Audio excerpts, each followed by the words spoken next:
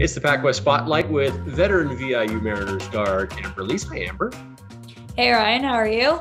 Veteran, is it okay? Can I call you one of the older people in the league? Yeah. Oh yeah, I'm definitely an oldie on the squad. So You're finally back on the court. I want to talk about this season in just a sec, but what was it like not playing last year? COVID canceled the whole season. You hadn't played since March of 2020, and you were supposed to host nationals. You didn't host nationals, then you didn't play. What was it like not playing? my journey was a little bit different than most of the girls on our team from the States. So I went home when we found out the season was canceled. I had quarantined 2 weeks, and the day I got out, they canceled the season last year. So I decided to go home. And at that time, I was done. I was not going to come back. I was graduating. I graduated this last year in June, and I was kind of ready to hang it up. And I came home. I got to coach with my mom, and I coached my younger sister, and I kind of just missed it a bit. And there was a little bit of some talk that we are going to host a tournament again, and I had another year of eligibility, and I just kind of walked into practice one day, and it was like the first time I'd been in a gym since the season was canceled during COVID, and just kind of a lot of emotions hit me all at once. And so I think just showed me how much I missed it and how much I wanted to play again. So being able to play games now is just kind of gone full circle, and it's quite a blessing, I think, just to be able to go out and have a game and rather just go into the gym and shoot and go against the same girls every day in practice. So it's nice to see something new and fresh. That emotion must have been pretty intense because you've played all your life. You're from a basketball family. You've been around the game all your life, and then not playing, just going into that gym must have been so overwhelming. Yeah, it was a lot. So the first it happened in January of 2021, and I was visiting a friend in Idaho because in Oregon we were really shut down. Still, there was no games or practices or anything. And I was visiting an old teammate, and she was helping coach. And I walked in to the gym and was just watching practice. I mean, I was just watching a junior varsity team practice, and I was like, oh, like, what am I doing? Like, why am I just, sitting here? Like, some of my best friends are still playing. They've decided they're coming back. We should be really good again. There's talk that we could host a national tournament. Like, is this really what I want? Like, do I really want to start being an adult now? Or, or should I still have some fun? And I remember calling my mom, and I was like, am I doing the right thing? Like, should I not play? Like, I feel like I should. And she's like, well, obviously, like, your dad and I will totally support you, and we're excited for you, but it's up to you, and it's up to your body. And then the next few days, I thought about it a lot. I called Tony, I called Coach Bryce, and he was, I think, a little taken back. I think he was a little excited, and he kind of was like, okay, I'm going to give you a few days to really think about this, and then we'll talk about it. And I was like, okay. So he gave me a few days, and my heart hadn't changed. I still was, if anything, I wanted it more.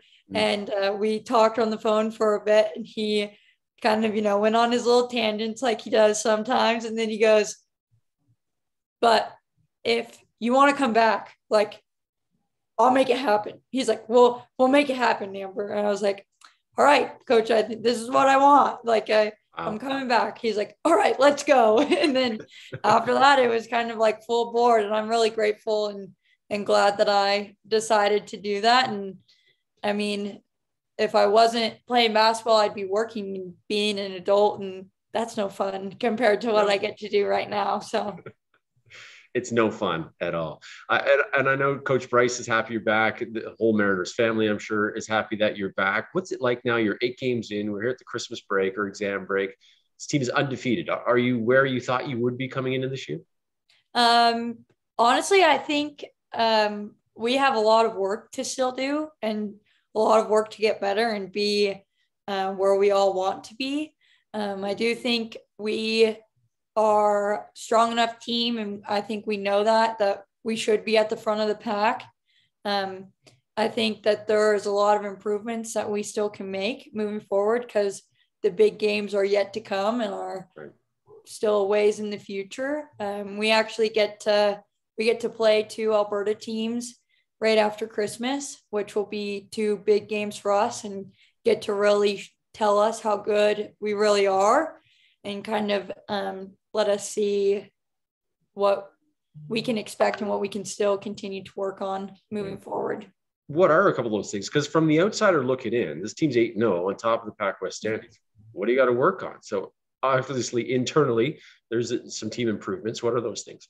Yeah, we have to get more fluid in our offense, I think, and trust the process. Even though we're a pretty heavy veteran team, I would say, we still have quite a few newbies that are still getting adjusted and learning the offense. And there's some of us that have ran the offense now for 3 to 4 years, and then there's others that are just starting to learn it and have only been running the offense for 2 months.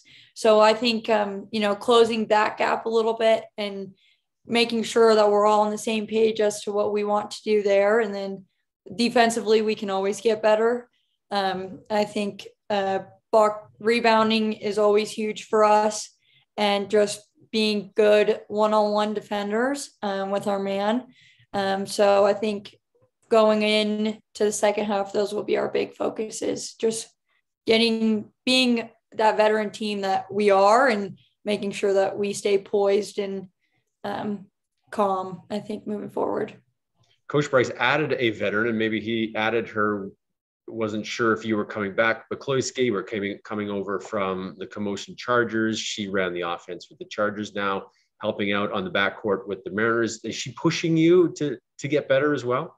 Oh yeah, definitely. Chloe is such a character. I love her, which is kind of funny because, Chloe was a rookie. Her rookie season was my first season in the league.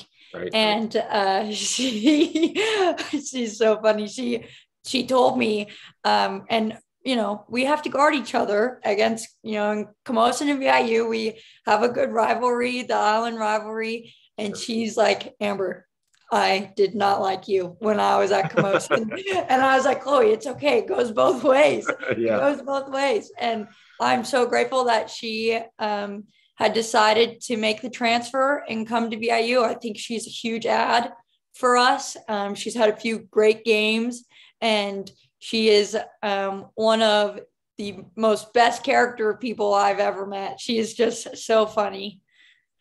You mentioned you play a couple of Alberta teams coming out of the Christmas break, or at least during the Christmas break, and then you go on the road. When PACWEST Conference starts again in January, you're on the road for the entire month. What's that going to be like, getting off the island every single weekend? So I think one thing that Coach and I had talked about too, which was kind of rough in our preseason, is we didn't travel at all in the preseason.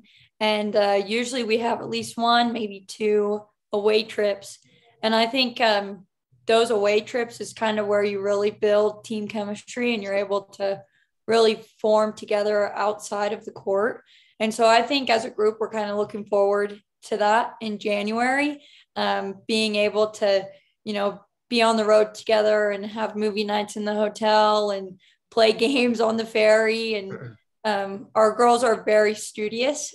So they are always jamming homework and studying for tests. I mean, it's nonstop.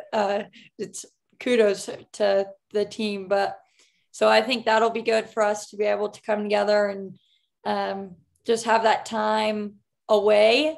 And, instead of us all going home to our homes after a home game, we're going home to the hotel together. We're having more team meals together. So I just think as a whole, that'll just make us stronger in the end.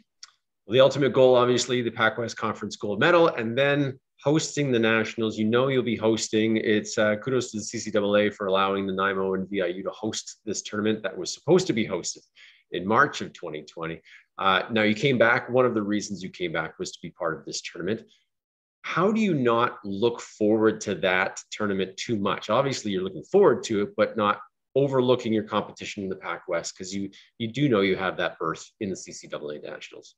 Yeah, totally. I think, I think at times that gets lost. And I think we do look forward to that because it is, it's something that we've talked about for 2 years. I mean, we were ready to go right before COVID happened. On week before the tournament was supposed to start, we were hosting, ready, and so I think especially as us group of veterans, me, Chase and Kira Johnston, I think like for us, there's nothing sweeter than for us to be 3-time PACWEST champions before we start that journey, because in all honesty, those are 2 different seasons and we got to finish the first season before we get to the second one. Well said. Speaking of seasons, it's the holiday season. What happens in the Lease family during the Christmas holidays? Yeah, well, so as I said, my mom is head girls basketball coach at the high school I graduated from. So right now we're busy with basketball. And then we always do a big Christmas get together with the cousins and stuff.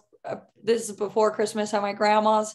So we'll be doing that. And then usually we all, a good tradition that my parents have done is me and my sisters always get matching pajamas. So I think we're looking forward to the matching pajamas and getting to sleep in, and we'll make some kind of breakfast casserole on Christmas Day. Sounds amazing. Thanks for doing this. Have a great holiday season, and we'll catch up with you in January. Great. Thanks, Ryan.